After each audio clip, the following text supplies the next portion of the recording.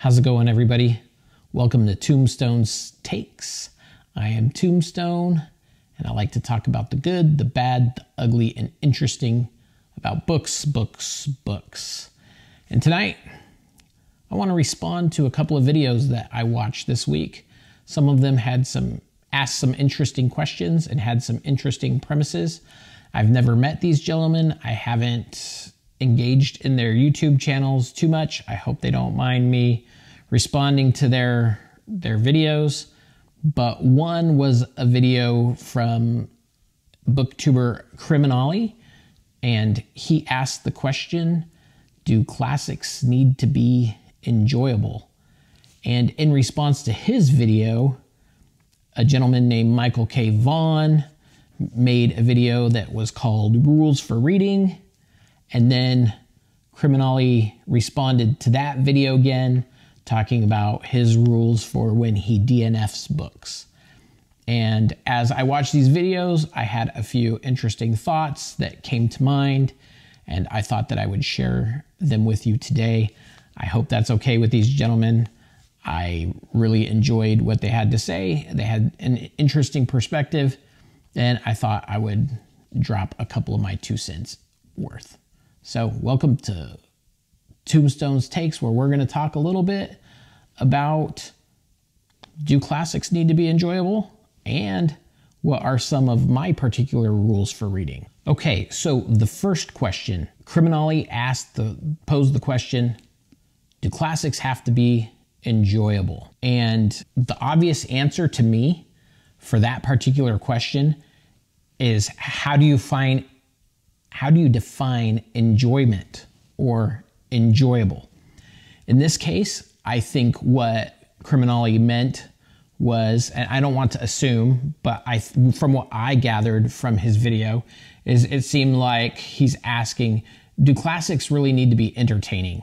And to me, entertaining and enjoyable are a couple of different things depending on context. Now, the easy answer to whether or not a classic needs to be entertaining, which is a different question than do classics need to be enjoyable, is that no, classics do not need to be entertaining in order to be classics or in order for people to get any kind of value out of them whatsoever. And this all comes back to, again, like I said, what does enjoyable or enjoyment mean? But it also comes down to a couple of questions. So first off, let me ask this. Why do people write in general? Not read, but why do people write? A couple of the reasons why people write, let's just give you a list kind of off the top of my head, is that people write in order to inform others of something. So maybe to give a lesson or to teach. Sometimes you might want to persuade people to your point of view or to present a particular stance on an argument. Another reason that people write is to report on an event or a series of events. Obviously, one of the reasons that people write is to tell a story or to explain a philosophy or to explore a particular set of values or morality or ethics. Sometimes we write in order to communicate with others. Sometimes we also write to clarify our own particular thoughts or to illustrate those thoughts that we have. These are just a few of the reasons that people write. Obviously, I did include to tell a story, which would include novels or classic novels, short stories, fiction of any kind. Now, thank you for following me on those particular different kinds of reasons that people write. Now, what does this have to do with whether or not classics are enjoyable or entertaining? Both Michael K. Vaughn and Criminolly in their videos talked a lot about gaining value from the books that they read. And I think that they agree with me that entertainment doesn't have to be the only factor in reading a classic book or what's considered a classic book or what has literary merit or a classic novel. However, one of the things that I didn't hear them talk about, they talked a lot about gaining value from it, but if we can see that people write for a number of reasons, then it must obviously follow that people read for a number of different reasons. And so the value that you get from reading even a fictional novel is going to be, there's going to be quite a few different reasons that that can happen for just fiction. Obviously, if you're reading nonfiction, you can learn a lesson, you can be informed, you can listen to somebody else's point of view and gain value in ways that are the opposite or that do correspond with that list that I gave you. Now, if you continue down that path, well, what are the kinds of value that people can gain from reading fiction? I have another set or list of answers that I can think of just off the top of my head. What do people get out of reading fiction? Well, you can gain entertainment value. You can gain empathy for others. You can gain a new perspective. You can use reading to have an opportunity to have an exploration of morality or ethics or philosophy in a way that you've never thought of before. You can also gain a sense of how an author thinks. And when I say this, I'm very much a person who believes in separating the art from the artist. However, there are things that are very inherent about writing that directly does come from an author. Sometimes that might be the exploration of morality or ethics or philosophy, and those things are apparent in how much the morality or the ethics or the philosophy are woven into the actual story, but oftentimes it also occurs in the allegory or the metaphors or in the language that the author uses. And you can see how the author thinks by the language that they're using or the allegory or the metaphor. But these are all different ways, whether or not you're gaining empathy for a new somebody that you've never could relate to in the past, a new culture, a new way of thought, or whether you're gaining a new perspective of others. Those things are values that you can gain from reading. And just by sheer fact of gaining those things, you might find that the book or what you are reading has a lot of value and a lot of merit. And those things do not have to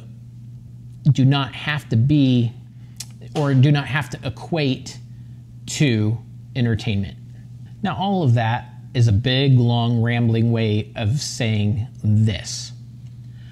I can read a classic novel and I can find a new perspective that I've never thought about, or I might see an exploration in morality or ethics or philosophy in a way that I had never thought before, and I might find those things enjoyable, but that doesn't necessarily mean that I would find the narrative entertaining. Yes, so I can find a book enjoyable, and I can find it at the same time not necessarily entertaining in the sense of having a strong narrative or a story that is just a gripping tale that makes me want to keep reading and turning page by page. Now, how do my rules for reading impact whether or not I find a classic or any book or any fictional tale enjoyable versus entertaining? Obviously, a lot of different things that have value to me I'll find enjoyable. But a couple things, I'm in agreement with Michael Vaughan in the sense that I don't, for the most part, I don't DNF books. Well, there's some nuance to that, because typically a a lot of times if I don't know what book I'm going to read next, I pick up a book and I just start reading the first couple paragraphs or the first page, page and a half. And if I find it gripping or interesting, then I'll continue reading. But if at that moment, the first couple paragraphs or the first page, page and a half don't grip me right away, I'll DNF it at that point in the first paragraph, first page or so.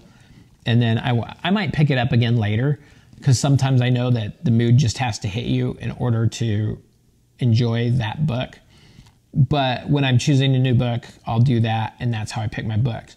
But once I'm into a narrative, if I get the first page, page and a half, and I think that it's interesting, I typically don't DNF books, because there's a lot of value that I can get out of them, even if it's learning how authors are telling a tale.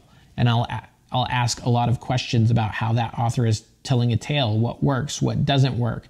And I can see for me how the narrative is structured, and I will be able to find something interesting in it, even if I don't DNF that book.